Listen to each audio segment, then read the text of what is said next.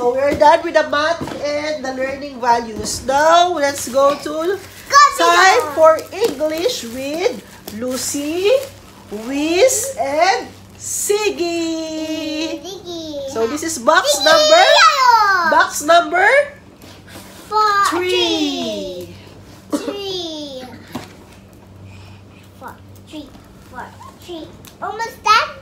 Not yet. One more left. So, are you going to read all of these books or you will just put it inside the shelves? Shelves. You will read or no? Yes. You will read all? Yes. Okay. Or else you will return it back? No. You want mommy to return it back? No.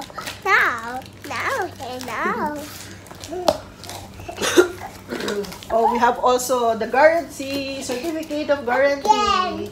Don't throw, baby. Again? Where's the other one? So, we have the user guide here for the box number 3. So, we have here 11 videos.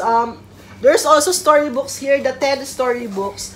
In the other storybooks here, this is the storybook with learning value. So, meron talagang something na makukuha yung mga kids nyo doon sa mga stories na mababasa nila. Hindi lang sila basta-basta stories, kundi kakapulutan din sila ng mga, sabi nga sa Pilipino, ng mga gininto ang aral. O, di ba? Magaling ako mag-Tagalog.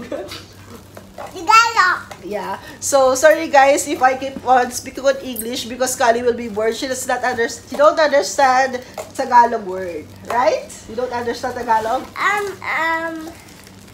No. It's, So, wait. Yeah. This Go is the... Filipino. Yes. Go Filipino. Okay, you are Filipino. So, this is the... How many? 1, 2, 3, 4, 5. This is the 5. What is this? Or maybe this is the storybooks. The 10 storybooks, right? We have 10 storybooks. There's one more. Yeah? Yeah, 10 storybooks. And this This is... is for the... What is this? This are the flashcards. And the 75 phonics flashcard, the talking poster, and the 2 board games. So, we have here Again? time for English with Lucy, Wiz, and Ziggy. So, we have here also the 180 flashcards and the Ziggy toy. We'll open later, okay? And lastly, we have the puzzle. The cross, this is the, yeah, we have the puzzles here. And some activity books. Lots of activity books. Yeah, here's the user guide. So, we have 8 activity books. So, hindi na muna natin bubuksan kasi sobrang dami na ng booklet to. Nakaka-overwhelm. And sa kanilang natin buksan kapag gagamitin na ni Kali. Since we will just do some scheduling para lahat ito talagang magamit ni Kali. So, we have here 75 phonics flashcard, 2 board games.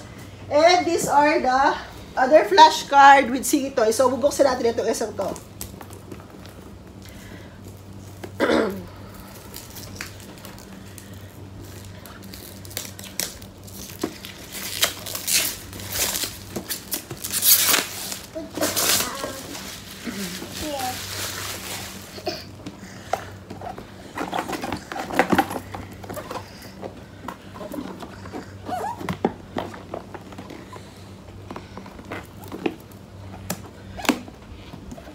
Medyo dumikit lang siya, kaya medyo mahirap siyang i-open.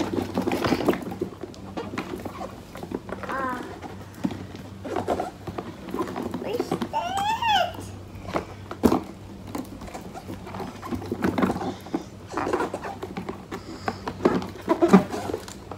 Yeah.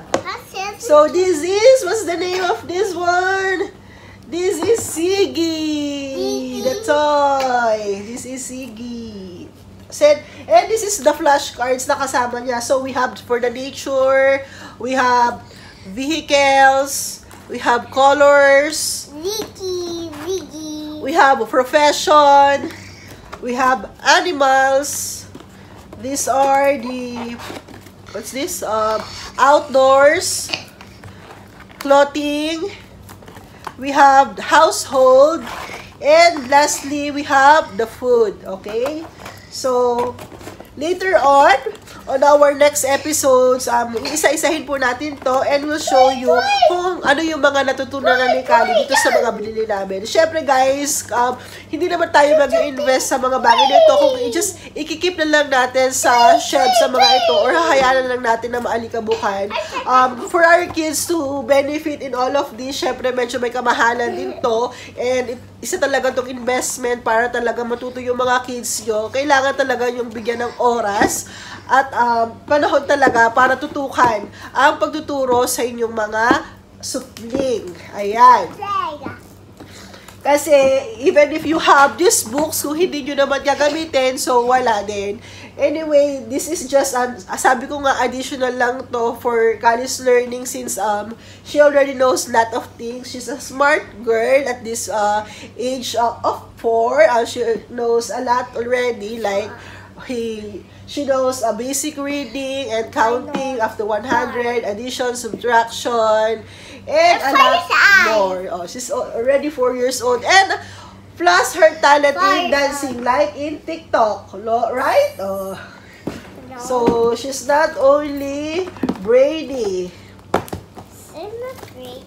Brainy, you have intelligent. Okay? So these are, let's just open also this one more box. So that we'll know. Anyway.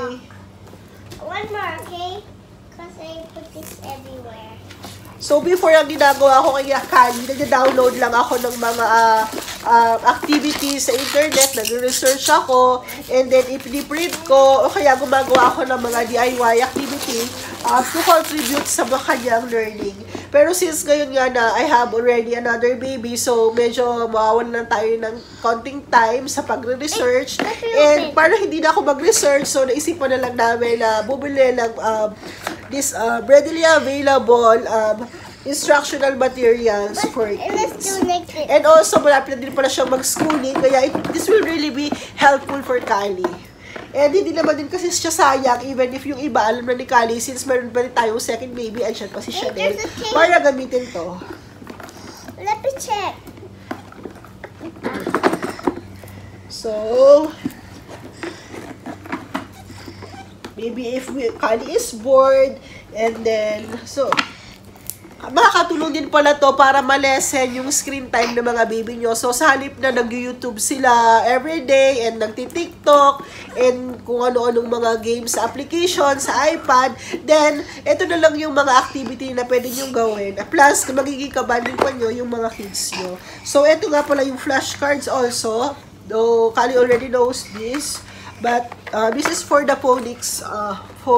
Okay? So, by this phonics flashcards, then your kids will learn how to read. And there's also game board here. Yeah, that you can play together with your kids. So, may entertain talaga yung mga kids nyo habang nag-aaral sila. Kasi kapag pure na nag-aaral lang, di ba, like before, nakadasa natin na medyo nakaka-board and sometimes nakaka-stress. So, by this way of learning, talaga mag-enjoy yung mga bata at matututo sila. Oh, yan naman, learning time. Ang dami ko na sinabi na benefits, Bikini-man. Bikini-man. Or just, for all, guys nga pala, sa mga hindi pa nakasubscribe sa channel namin, don't forget to subscribe to our channel. What's our channel? The ARELLANO'S.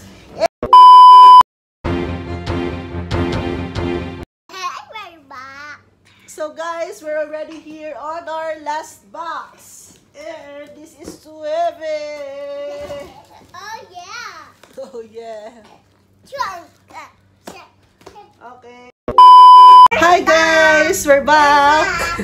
So actually, we're done filming the opening of the 4th box, but unfortunately, our video for that part got corrupted, so we need to retake again. So here's it, the time to learn box.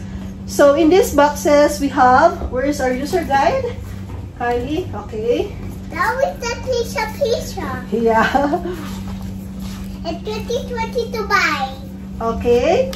So, in this box, we have this 15 talking questions, answer books, LT pen, the talking pen, the name of the talking pen is LT Pen. And the Master Index, Children's Dictionary, Children's Atlas, User Guide, and the application with 750 quiz questions. So these are the books. This is hardbound books. So here is it. So we have here the book of Fun Things to Do, Everyday Science, Birds and Insects, Animals on Land, Animals in Water, and Amazing Places. And for the other book, oh, it's heavy. Yeah. Children's Atlas. So this is the Children's Atlas, Children's Dictionary, Master Index, Transport, Things Around Us, and the Universe. So the last one, oh, Too heavy. it's the Technology, the Plant World, Planet Earth, People and Places, Inventions, and Human Body. So I remember before when we are kids, usually, so hindi pa uso nun ang computer, ang internet, sa mga family, usually yung mga rich kid or rich family, meron silang sets of encyclopedias or sets of books, which is, since I'm from private school during the elementary days, usually yung mga classmate ko, ganun na ginagamit pag nag-research sila. But ako, nagla-library na lang ako, and ginagamit ko lang is yung dictionary namin na makapal. So, minana ko pa yun sa mga ate ko, sa mga pinsan namin. And since wala kaming sets of encyclopedia. But anyways, so in this new technology or in this new modern world, meron na ngayon silang sets of books na ganito. At the same time, meron din silang CD kasama. So if you want to watch it on the this one on the video, so meron din silang kasamang CD. At kagaya nga na pinakita ko sa kanina, yung mga stories na doon din sa flashcard, sa flash drive, okay? So, we're gonna try later this LT pen. This is the LT pen, so we're gonna try it later. Actually, we have lots of books, so hindi namin siya mapapakita lahat isa-isa. So, maybe we'll be doing section blog for each of these modular, each of these learning materials. Let's say, for example, for learning in English, when Kali is, I'm teaching Kali for a set of books, then I will show you all of them, okay? Okay. So, but for now, parang pinaka-overview lang yung mapapakita namin kung ano yung mga laman ng per box of learning material. Let's say, for example, this is time to learn. So, mag-open tayo ng isa dito para lang makita ninyo at mapakita namin how this LT pen is used. So, Kali, which one you like? Or maybe this is the human body, okay? Maybe this is what I like. Maybe I try that.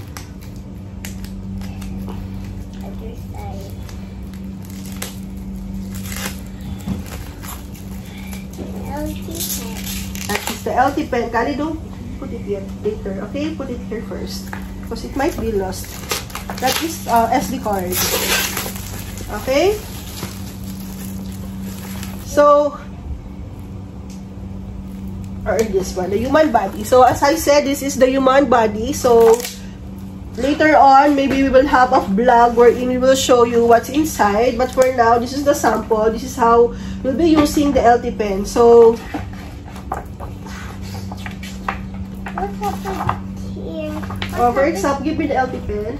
I don't know the LT pen. So, guys, we will try this LT pen now in this human body book.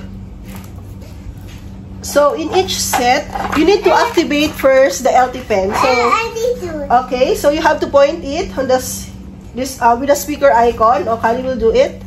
Welcome to the human body. Okay, so that's it. Welcome to the human body. And then you can choose the language you want. The Arabic, there's a Bahasa Indonesia, English, French, and Mandarin. So, dun sa ibang books, I noticed that there are lots of options, including the Tagalog, the Cebuano. But here we have only we don't have Tagalog here. Only English, Arabic, Bahasa Indonesia, French, and Mandarin. So, these are the contents. But for now, we'll try here, okay? Robert Hooke was the first to discover cells. 3 humans are born every second, but everyone... So that is the sample of... So is each one of us. So LT Pen is reading all the information in this book so that the kids also will learn. So anyway, I will give you one sample for the flashcard. Guys, so we will try this LT Pen on the flashcard so that you will see the function of it. Kali will try. Welcome to flashcards. Welcome to flashcards.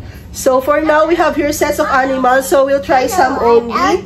Okay, here. Hello. Try the animals. Hello. Dog. Dog. Show it to them. Cat. Cat. Cat. Cat. Okay. Okay, 3 only, 3, and then we'll try the other. For example, the food. Bear. Bear. Okay, so that is for the animals. And then we have here also sets of food. Anyway, we will belong it separately because this is too much. Food. Tomato. Tomato. Okay, so this is the tomato. Watermelon. Watermelon. Yeah, watermelon. Watermelon. Watermelon. Watermelon. Watermelon. Okay, so that is, guys. So guys, our video we'll be cutting our video here, and maybe on some other time we will show you each books what's inside, because our video is already too long. So guys, until next time, hope you learned something. And actually, if you gusto nyo mag-avail ng sets na to, you can PM me. You can send me message on my Facebook, on my Instagram, or in our Facebook page, the ARELLANO'S. So guys, don't forget to subscribe to our channel. Bye-bye! So guys, ito nga palang sets of books nito have bookshelves. It's included in the package, these bookshelves. So it's just a carton material, but anyway, this is already strong. It can hold all these books. So ang ginawa ko for the first layer, I put all the stories, the bedtime stories. So these are the Learning with Lucy, the with values books, and these are the stories together with the English books. And these are all the activity book. So this is for time for English activities, some puzzles, and this is for the math activities. And for the last one, this is for the math area.